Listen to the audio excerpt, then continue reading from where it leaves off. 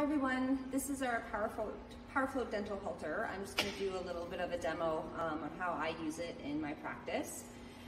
So this is our dental halter. It's a polyethylene enforced rod, kind of in the top and bottom of this, just to be able to support the head once it's in there.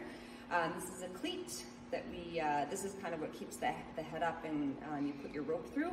So I'm just going to show you how I use it on a sedated horse. Usually I have the speculum on the horse already, and this sedated, obviously. So here. So this is our rope, this is how I hold it. So this horse is in stocks, so I'm obviously going to use the stocks, but I've also done this over tree branches. I've done this in shelters, on the top of stall doors, anything really that's above that's really sturdy. So all I want to do is throw it on the inside and then have it come over and towards us forward here. So just like this.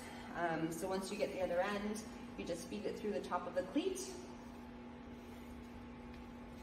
Then you push the rope down into the cleat and it'll stay. So that's all you need to do. So again, once you have your speculum in the horse's mouth, all I do is pop it under. On just like a regular halter. You don't want it too tight. You want the bottom of the halter to be under the chin of the horse. Very important to keep to be able to support the head properly. And then all I do is I pull the rope, the loose end of the rope towards me to undo the cleat. Put my hand in a V under the cleat, push up, grab the rope so it doesn't come down, reposition my hand, grab the rope,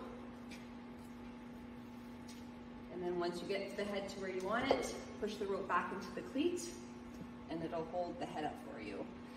Once I get going, I find this rope gets in my way, so all I do is put it through the halter like this. You still want to be able to grab this, so if something happens, the horse reacts to something and you want to avoid a wreck, all you need to do, pull your rope, undo the cleat. It undoes as a quick release. So that's how I let the horse's head down as well, obviously, when I'm done. So when we're up. So all you do, again, just pull the end of the rope towards you, undoes the cleat, and you just let it down slowly. So there's another way that people like lifting the head as well. So that other method is just grabbing the end of your rope, pull it towards you, pull the head up, and then pull down on the rope, and then it just kind of automatically locks a little bit for you too. So that's another way to do it. Lift the head, pull down on the rope, lock the head. So that's the other way to do it as well.